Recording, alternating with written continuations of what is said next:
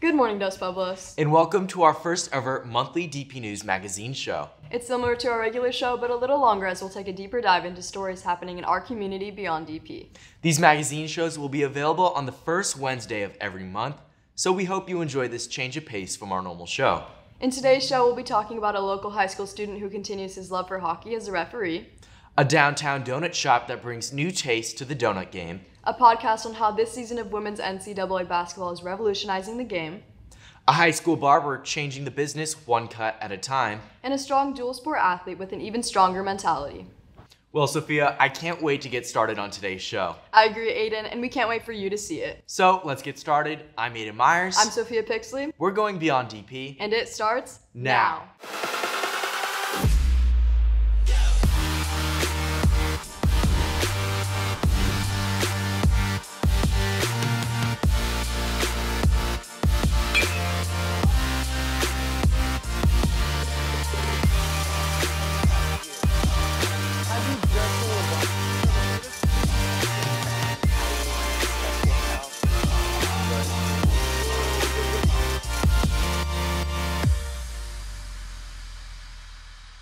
Strap on your skates and grab your sticks because we're hitting the ice with a student referee who's ruling the rink with finesse. Get ready to puck drop into our first story of the day with DP News reporter Trevor Cuevas.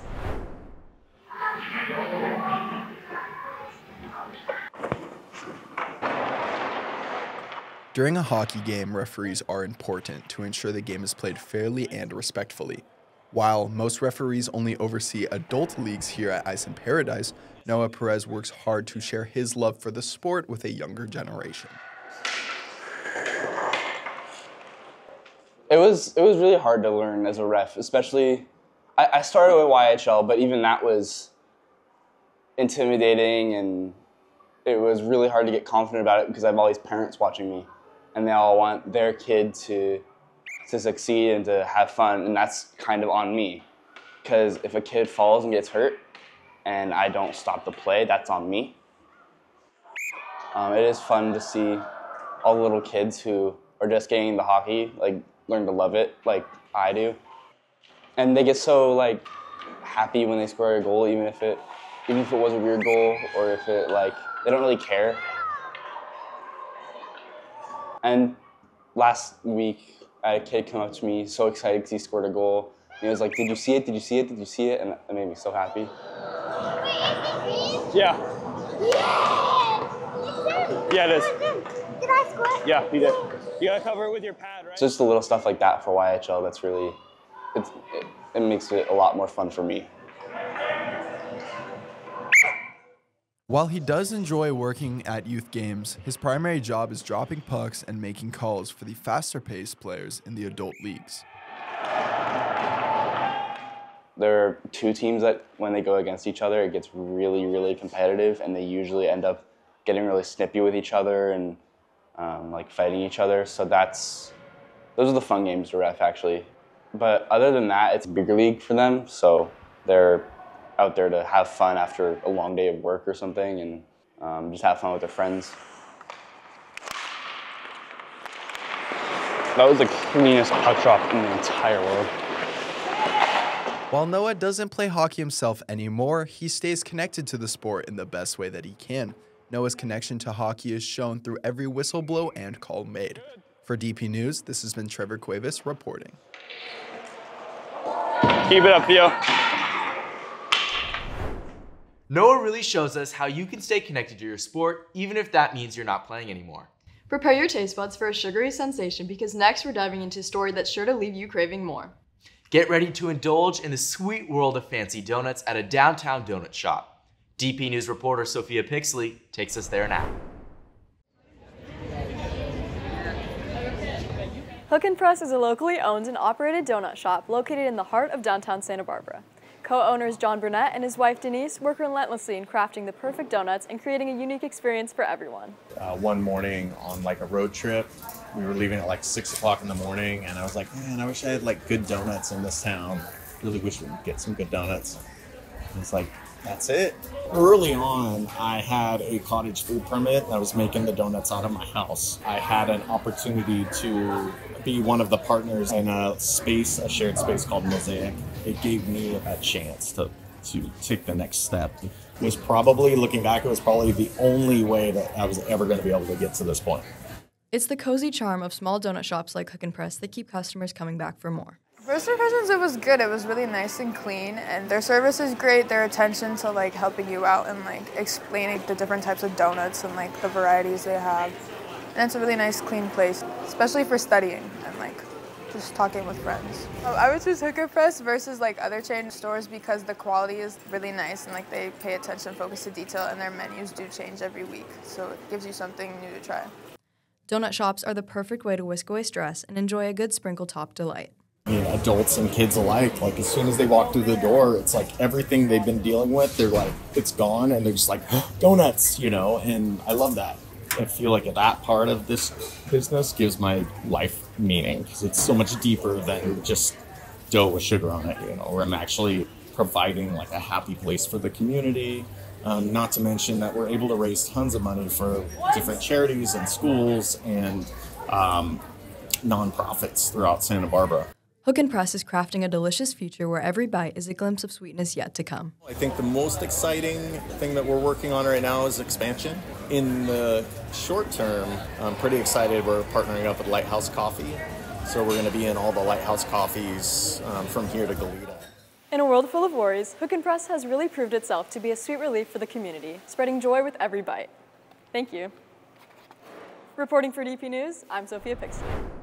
That's a wrap on our delectable journey through the land of fancy donuts. From sprinkles to swirls, this local shop is serving up sweetness with a side of style. Don't go anywhere because we've got more mouth-watering moments coming your way.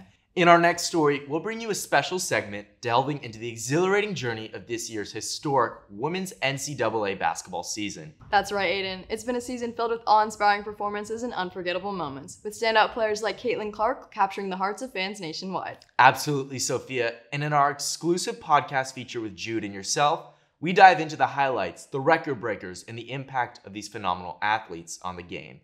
Let's take a closer look. Caitlin Clark, Paige Beckers, Angel Reese. 5 years ago, these names would have meant nothing to you. But now, these three are revolutionizing women's basketball at this very second. Here comes Clark. How will she go for history? There it is! Beckers for three. Got it! Undefeated South Carolina has won its third national championship. I'm Jude. I'm Sophia. And you're listening to the Good Land Podcast.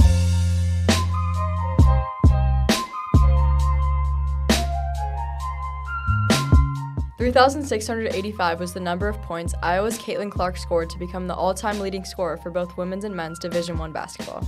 837 was how many points it took Paige Beckers to become the second most points scored for UConn, and she'll be looking to break that early next year, as it'll be her last year before declaring for the draft.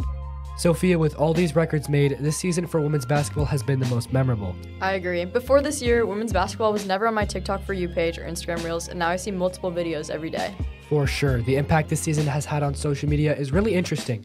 It's new to see as men's basketball has always been the prominent in the media. Yeah, Caitlin Clark talked about this as she had a great interview with Iowa's sport podcast group Iowa Everywhere, where she talked about the double standard between men's and women's sports and her thoughts about it. Yeah, and I think that's part of the evolution of the women's game that still needs to occur. I think, people need to start understanding that women can play with that same passion, that competitive spirit that men have played with for years. And that's what's attracting people to our game is when women are, fiery, when they're competitive, when they're feisty, when they're encouraging their teammates, That's what people want to watch. I think that's the reason we have 15,000 people come in Carver every single night is because not only am I passionate and competitive, but so is my team. Now we're here with Justine Katz, varsity captain of Dos Pueblos girls basketball team. Justine, seeing the growth and popularity in women's college basketball this year, what does this mean for someone like you who has a very bright basketball career ahead of them? It's very exciting. It's good to know that people are finally recognizing it and seeing how fun it can be to watch. So it's just kind of exciting to see that maybe when I'm playing in college, there will be more people noticing it and coming to see me play. Jude, I was watching an interview the other day when I heard Shaq say, and I quote, "I'm only watching women's college basketball this year because this year is just a better game." I know you're a big basketball fan yourself. What do you think it means for this big of an NBA superstar to show love to women's basketball? I mean, Shaq is just such a prominent figure in NBA, and I've, never really heard him talk about women's basketball. I know he does the producing and he commentates with some WNBA stars, but it's just great to see him show love to especially college women's basketball as well, and just to see that Caitlin Clark and Angel Reese, all these people changing the game, it just really shows the growth of and where it's going. Justine, do you think this had an impact on the game, and what do you think sparked popularity in women's basketball this year? I think just the high level of play and players like Caitlin Clark and Paige Beckers are just so entertaining to watch, and people are realizing how good they are. So entertaining to see what they can do and how far they'll go. And it's great to see that Iowa's been showing lots of love to women's basketball as they put number 22 on the floorboard, where she broke the all-time scoring record for men's and women's. Sophia, you're a woman athlete yourself. You played flag football. How do you feel about this recognition towards women's sports? I think it's really cool that women's basketball is getting a lot more recognized this year, because with me for flag football, it was our first year at the school with this sport, and a lot of people at first wouldn't take us seriously, so I think that correlates a lot with women's basketball versus men's. And I think it was really similar between basketball and flag, how we both showed out. Sophia, another fact about this year's women's college basketball, they actually outdrew the men's championship with an average of 18.9 million viewers. That was also more viewers than last year's World Series and the NBA Finals. I think it's really crazy seeing all these stats put together in one, to hear about the World Series and the NBA Finals. Justine, can you tell us about the records you broke at DP and how it felt knowing you had such a big impact on DP basketball? Yeah, I broke all the records on senior night, so that was really crazy. I got 11 three-pointers that game, which is the three-point record in a game. And then I also got 38 points, which is the record for points in one game for girls. And then that night I also hit my 1,000th career point. So it was just really exciting to get it all in one day. And all the support I got was just made it even better. Sophia, I have a question for you. Do you think women's basketball will ever surpass or eventually catch men's basketball in popularity? I really hope it does. I think it will. From this year alone, I think they show that they definitely have what it takes to pass them in popularity.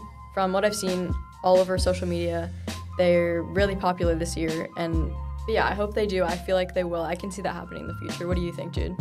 Well, going into this year's WNBA draft, I know that there's been a lot of players such as Caitlin Clark and Angel Reese declaring for the draft this year. But I know that the team that's drafting Caitlin Clark, they actually reserved a larger arena because they're expecting for her first debut WNBA game to be sold out. So, I mean, I feel like with these new stars coming in and more stars coming in next year's draft and the drafts after that, I feel like there's a chance. There's definitely a big chance.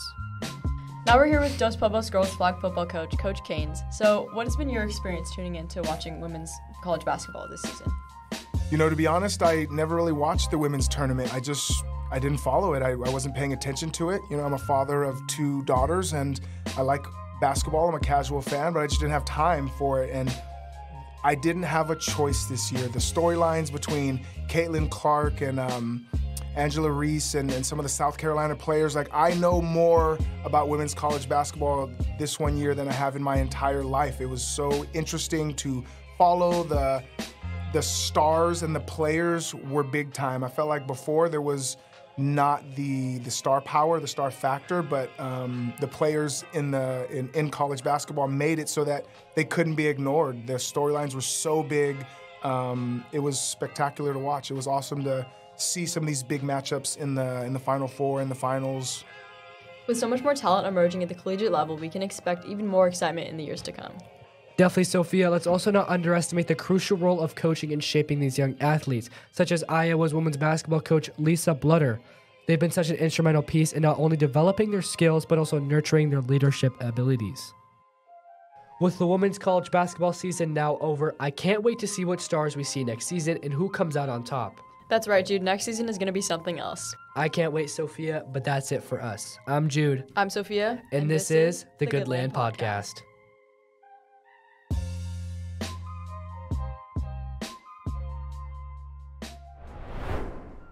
Back from the court, it's clear that this year's NCAA women's basketball season has rewritten the playbook, setting new standards of excellence and inspiring a new generation of players. Spot on, Sophia. In our next story, we'll meet a student barber who's trimming his way to greatness and buzzing with talent both inside and outside the classroom.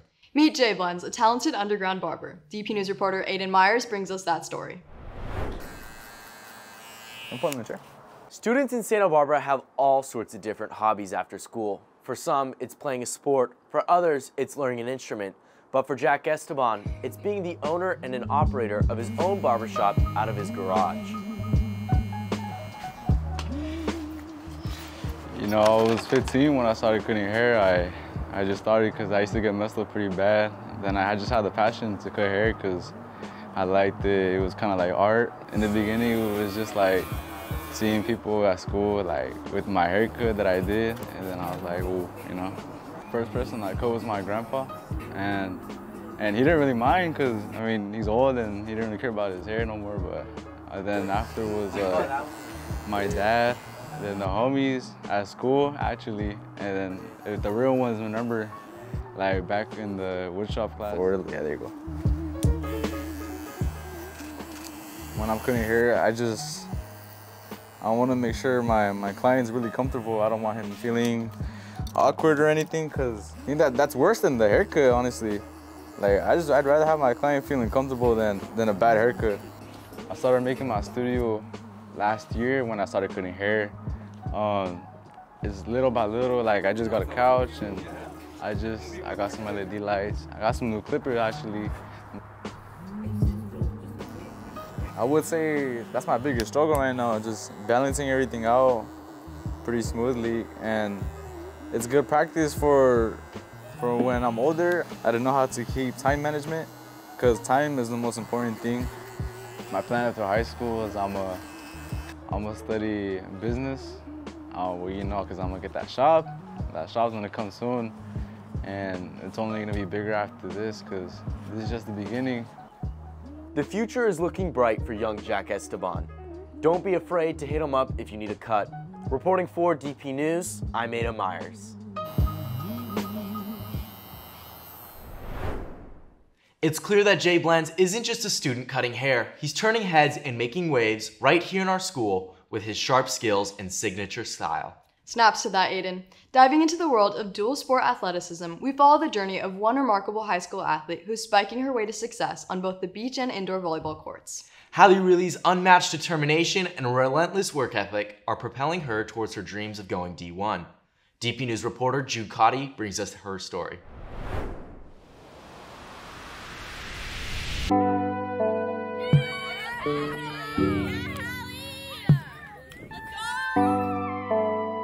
I have a lot more fun when I play with Hallie. Her being my partner motivates me to work harder. I love playing with her. She's just always really positive, so she's just a great teammate to be able to be with. So I always look forward to being on a team with her, because I know every time she's going to get on the court, she's just going to try her hardest and uplift everyone around her.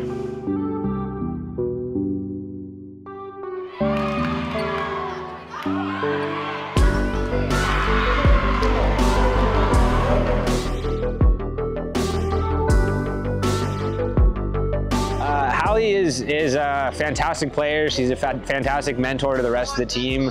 I think she's a very steady presence and a calm presence, so players can kind of rally around her and you know, go to her for moral support. I'm with them all the time, so you know, every once in a while we kind of beef, but we settle it pretty easy because I know we have to get back out on the court together and work hard with each other. So we have a good relationship, we work hard, and we try and make each other better. Hallie got an amazing day. Let's go. Chargers for life. Heck yeah, Royals. I don't like losing, so whenever I go for something, I always try my hardest and I want to be the best at it. Losing is just not what I like doing, so. I think playing with her has made it a lot better to play and a lot more fun to play, because she's just a really fun person to just be around, and she's always able, like I said before, to just push me to do better. So she's always gonna, like for indoor, she's always gonna try to get me the ball, and that helps me work on getting up, and all of that is just she's working her hardest to uplift the people around her. I know whenever I give the ball to her, she can put it away, and if she doesn't the first time, then I go back to her. We know how to push each other without going too hard, so we can really make each other better. That's my queen. That's your what? My queen. That's your queen? Yeah. But the end goal is to go D1 somewhere. Hallie really shows that her dedication knows no bounds. She's proving that with determination and a strong mentality, the sky's the limit for this exceptional athlete. Well, that's all for our first episode of Beyond DP. We hope to see you next month. And thanks for for watching.